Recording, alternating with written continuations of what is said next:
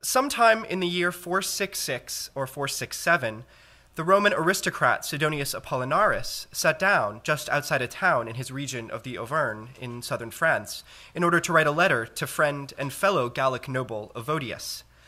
After a digression about his mourning, Sidonius, whose father had been the prefect of Gaul, makes his excuses to Evodius, protesting that he had to pen his response quickly, as he was afraid that any delay might mean that his lunch would be served late, a serious danger for the late Roman nobleman.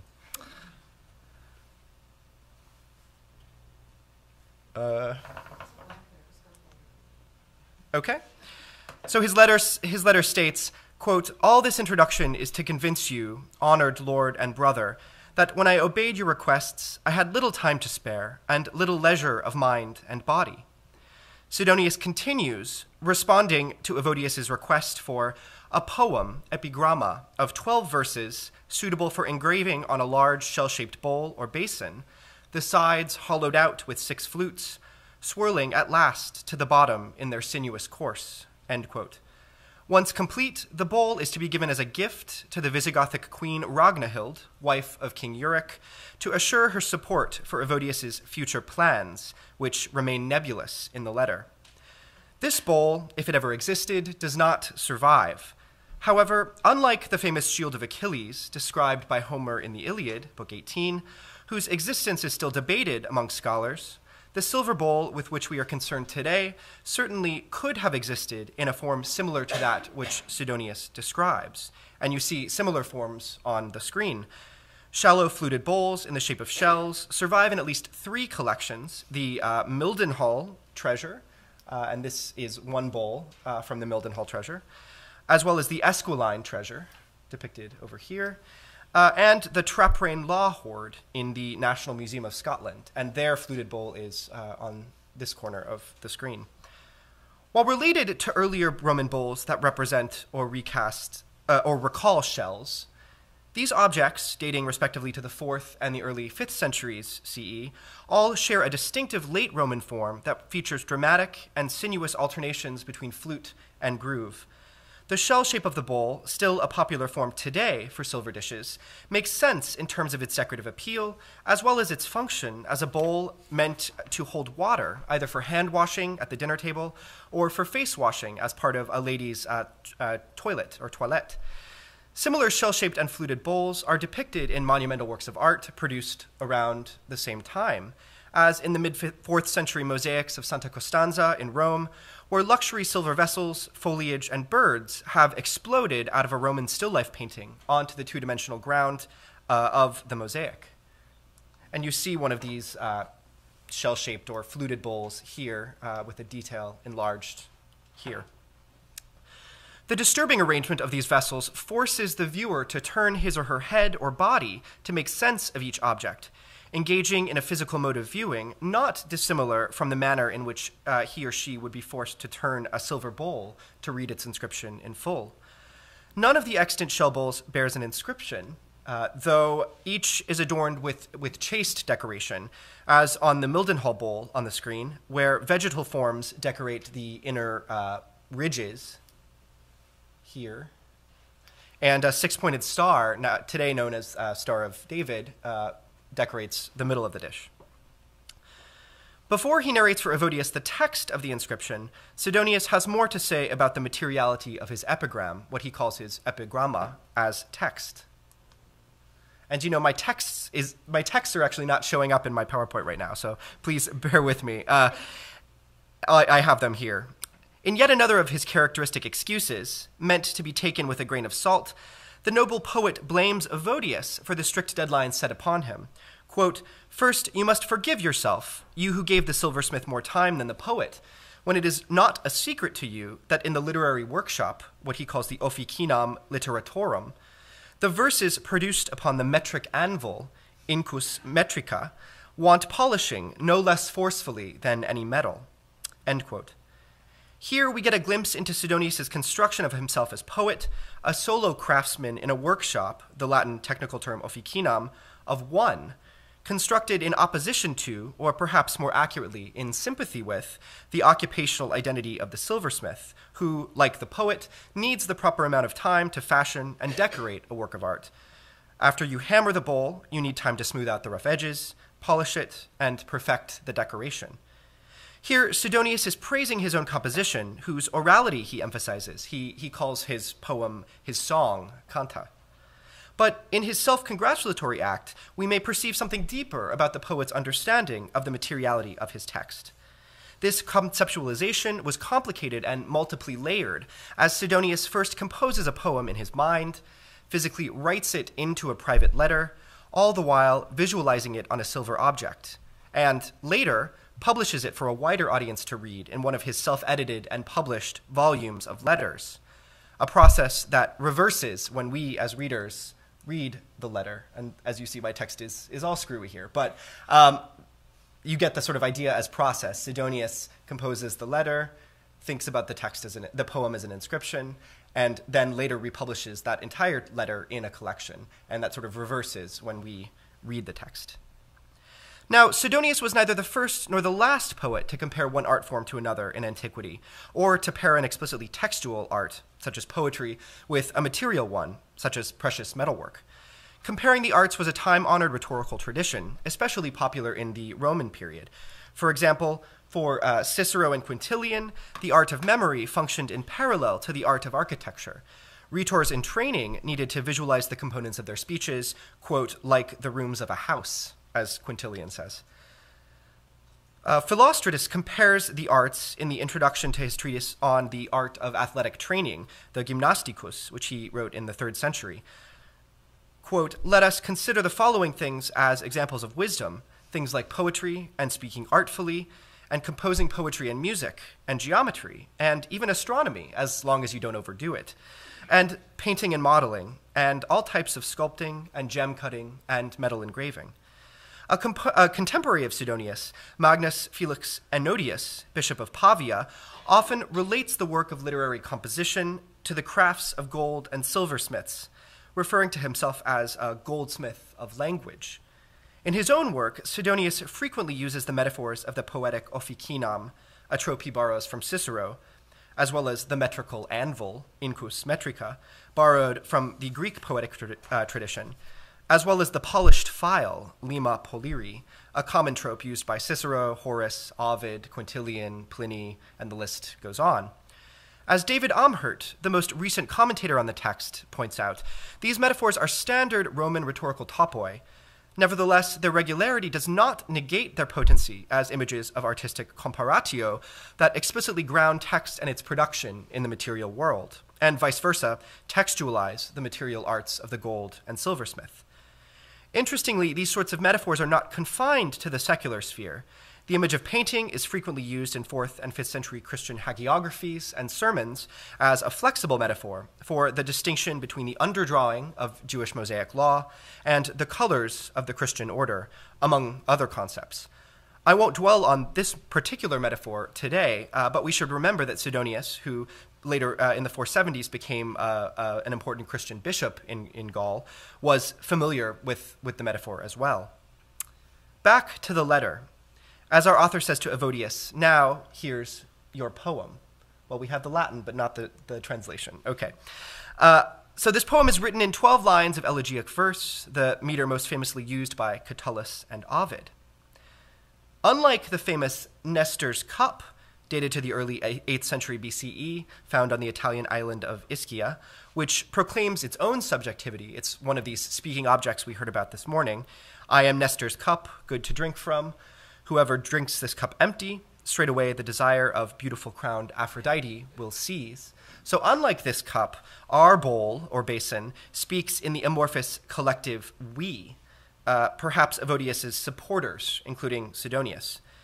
The speakers in the poem praise the queenly recipient, Ragnhild, and describe the hoped-for chain of events that followed the gift of the bowl, the acceptance of the bowl by the queen, and of Evodius as clientem, as well as the enhanced beauty of bowl and queen, the water inside the bowl reflecting the queen's visage back at her and at the spectator. Sidonius's letter makes clear that he envisions the inscription written, probably incised, into the interior of the vessel, either in the hollows of the flutes or on the ridges or between the flutes, probably with two lines, so one distich on each flute or ridge running either outwards from the center or inwards from the rim. So this might be hard to make out, but I've sort of done not a reconstruction exactly, but a re-envisioning of what Sidonius might be talking about when he says these lines are supposed to be inscribed either on the flutes or on the ridges. In his book, The Matter of the Page, published in 2011, Shane Butler asks of the ancient and medieval book, is the page flat? And Sidonius' silvery page is anything but that, anything but flat. Based on our knowledge of late Roman silver and ancient silver in general, this arrangement would have been quite unusual. In general, on round vessels, plates, bowls, inscriptions are placed so that the reader can actually read them while he or she uses the object. Typically, these texts start either at the bottom or the top and run continuously around the rim of the vessel, as on this Achaemenid Persian wine cup in the Freer Sackler galleries in DC, or around the center, as on these 6th century silver dish from the Sevso treasure, where the inscription runs kind of around the center decoration, or closer to the rim, as on this liturgical pattern from a treasure, the Copper Coron hoard, now in DC. This circular format, echoing the material form of the bowl or plate, forces the reader to read round the edges, turning the vessel as he or she drinks or eats from it. In the case of the former, as with late antique chalices, the lips of the reader actually touch the inscription, activating the text through contact. By placing the text on the rim, the engraver, a craftsman or artisan whom we know was separate from the artist as well as from the composer in most cases, made the inscription more accessible to the reader. Not only was the text closer to the eyes, but it would not be distorted by the bowl's contents, water, or worse, wine. A distortion intensified by the highly reflective nature of the silver, nor would it be affected by the curvature of the vessel walls, exacerbated, of course, in the case of a fluted vessel, where you have lots of undulation. Would Ragnhild, and if the bowl did exist and had survived, would we have been able to read Sidonius' inscription off of its bowl, separating the text from its material? Or would she and we be faced with a trying arrangement that required translation back into the written, maybe a penned form, as is lampooned in an 18th century etching by Paul Sandby titled The Puzzle, where English academics from Oxford and Cambridge puzzle over a monumental stone inscription whose line breaks and arrangement disrupt any attempt at reading the prosaic content of the English text. So this text really just says, "Beneath this stone reposeth Claude Coster, tripe-seller of Impington, as doth his consort Jane." But you get the idea. They're puzzling it out. Then again, the content of Sidonius' inscription is quite unusual as well. Secular silver objects tend to be inscribed with dedicatory inscriptions, or, as was the case with more inexpensive glass and ceramic objects, with simple texts related to drinking, dining, and generally having a good time. Sidonius' poem does not bear any real resemblance to any surviving inscription on a vessel, silver or otherwise. Is this a poem pretending to be an inscription, which Sidonius envisions as a genre game rather than a material text? Might it imply a highly original commission meant to impress the Visigothic queen? Or might we, or even more likely, might Sidonius, simply have been given the wrong technical instructions, as we and he are not engravers of precious metal? We will probably never know the answer, but what is most interesting is that our author recognized this very problem. Sidonius and his contemporaries were aware of the flexibility of poetry and rhetoric, and while they sometimes describe real objects, works that one could have looked at, physically looked at, or held in one's hand, they also play with the real, imagining realistic works of art in order to make points about the nature of art, vision, and perception. But we have left the material content of Sidonius' poem behind. The poem begins with another bit of self-congratulatory comparison, and in which the bowl itself is favorably compared to the shell that bore Venus out of the waves. Here, the goddess named for the isle near where she was born, Cythera. So Venus's name is here. and I apologize for the missing translation again. As on Nestor's cup, the poem begins with the goddess of beauty and love. Recent commentaries on the poem have had some trouble with this passage due to the sparseness of references to Venus's shell in the Greco-Roman literary tradition. However, as art historians know well, the visual tradition of representing Venus rising up out of the sea goes back to at least the 4th century BCE, and Pliny, in his Natural History, describes a painting by Apelles of this sort of scene. In the Roman period, versions of this iconography are best known from domestic settings, as in this 1st century CE painting from the House of Venus Marina in Pompeii. By the 2nd century CE, this popular image of the birth of Aphrodite, which had already been elided with the more raucous image of the marine Thiassos, or procession, merged with a second image of the goddess, that of the toilet of Venus. This twice hybrid Venus sits in a shell, often borne by Tritons, as in our inscription, and styles her hair in a mirror. And here you have a close-up with her reflected face. This image was extremely popular across the empire from Roman Britain to Syria, and its popularity peaked a few years before Sidonius's birth. I won't dwell on all of the many examples that survive, as their complicated series of replications, repetitions, and recursive viewing deserve a book-length study of their own, but show you one of the nicer examples, a mid-3rd century floor mosaic from Philippopolis, Shabha, in Syria, where Venus sits in her silver-colored shell, borne by 2 Tritons, and gazes at herself in a mirror while she styles her hair. She is bedecked with jewels, having fully embraced her queenly persona. While similar images decorate silver vessels from the 4th century, including the patera from the late 4th century Esquiline treasure, now in the Petit Palais in Paris, Evodius's bowl probably did not bear an actual image of Venus in her shell, though we won't ever know this. Sidonius's comparison between the silver bowl and Venus's shell, a comparison written into the material of the former, is not an ekphrasis of a physical image in front of the reader. Rather, the inscription vividly brings an absent image in front of the eyes of the mind, forcing the reader, Evodius, Ragnhild, and others, to see the visual, Venus, through the verbal, the inscription, in order to compare the absent shell to the present one, which, of course, is our bowl, the bowl itself. Strikingly, the final 4 images of the poem extend the Venus imagery further, turning the Visigothic queen into an image or icon of the goddess of love and beauty.